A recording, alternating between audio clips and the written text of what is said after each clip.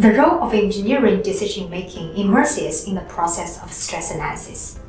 Engineers need to make decisions at every step, from the given conditions to the calculated results of the simulation.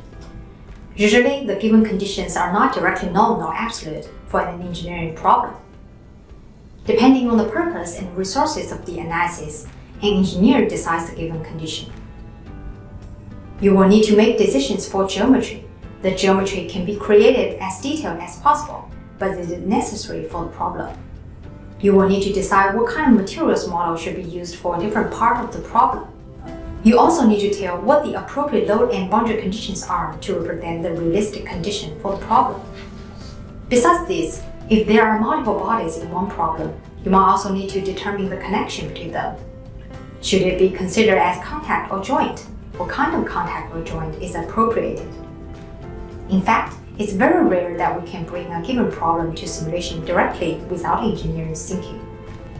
Let's have a look at a more complicated problem. A mechanical simulation is needed for the study of the lumbar section motion. An engineer needs to make decisions for such questions. Given a geometry file from 3D scanner of lumbar, what details need to be remained and what can be ignored in solid mechanical analysis? What's the connection between the different parts?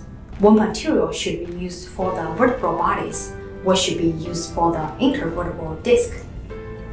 It's a complex loading condition for the lumbar part. How can we reflect that in the analysis? As for the fine part, solid mechanical analysis finds results everywhere over the body. These results include deformation, stress, strain, reaction force, etc. With these results, an engineer can make informed decisions on what is expected and what is not, so that you decide how to improve design to meet the requirements or reduce cost.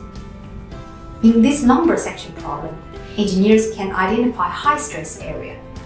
Such information can be used to determine if spinal spacer is needed or how the spacer should be customized.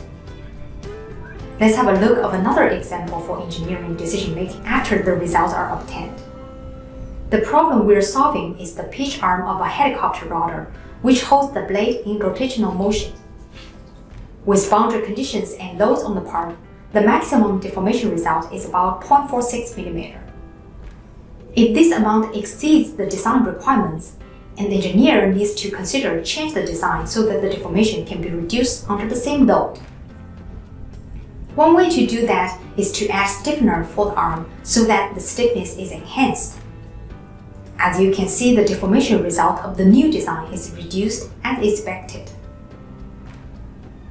While traditionally it is the engineer's role to dictate the shape of the structure, now with advances in technology, the computer can help to tell us what the best shape is.